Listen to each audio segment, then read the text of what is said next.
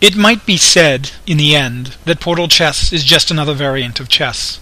But then, too, we could call an iPod just another variant of a transistor radio. But is that truly descriptive? Portals represent a new type of chess piece, and as I have explored the properties of portals, I have taken to naming the properties of all chess pieces. One does not need to understand the properties of pieces if there is but one variant of a game.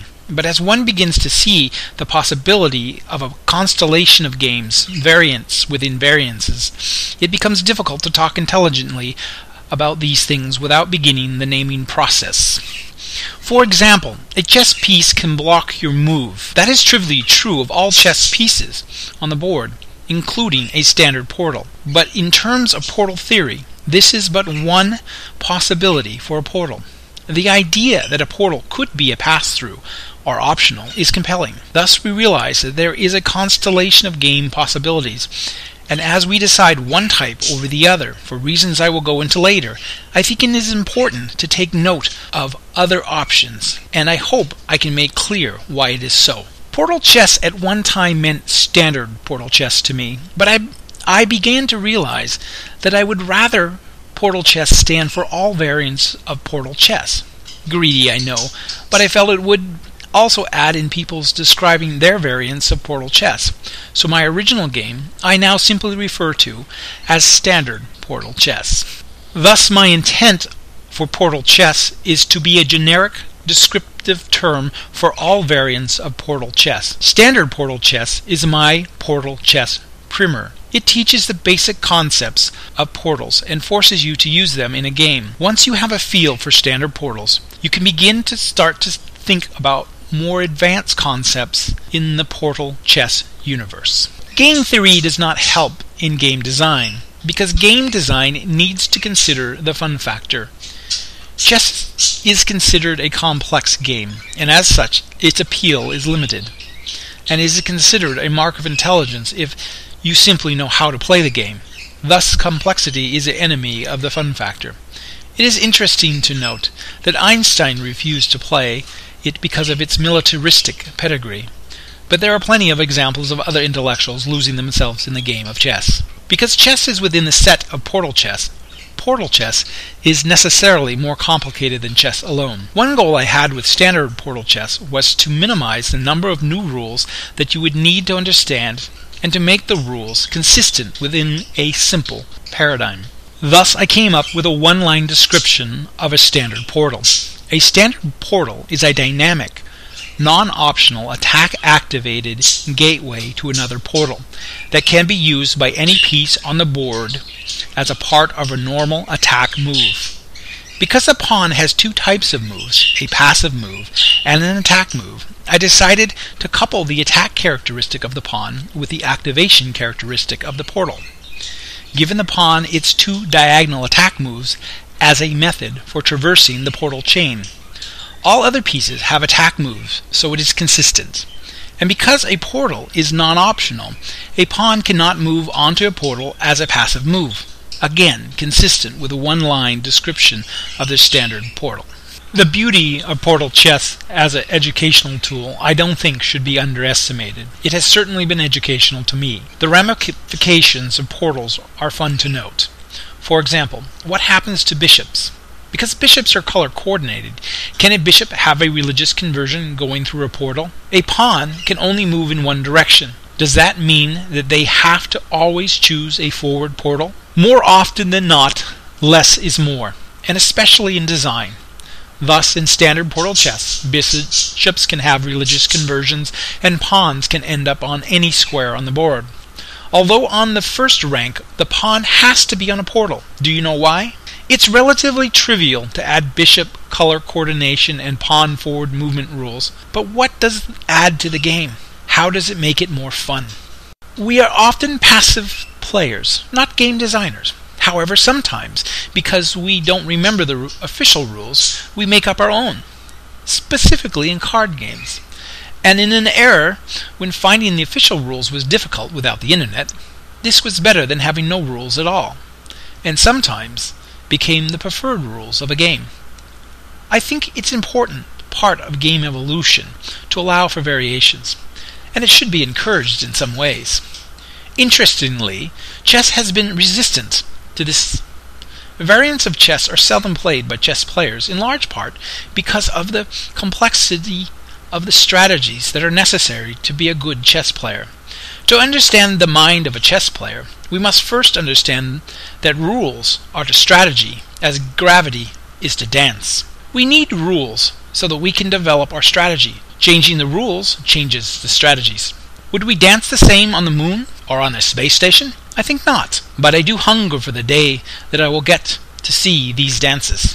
Because of the deep strategy in chess, chess is not a trivial game, and ornamental changes are simply annoying. For people that do not know the rules of en passant or castling, such rules, when first encountered, can result in exceptional frustration and utter disbelief, because they do not fall easily from the rest of the rules. In fact, they do not.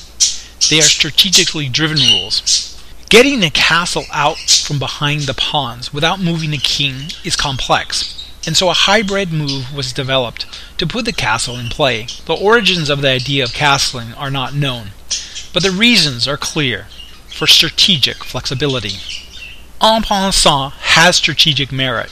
However, en passant is so convoluted that it may never be used in a game, and when it is exercised, shock has to result. It was derived because of the first move of the pawn, being able to pass an opposing pawn.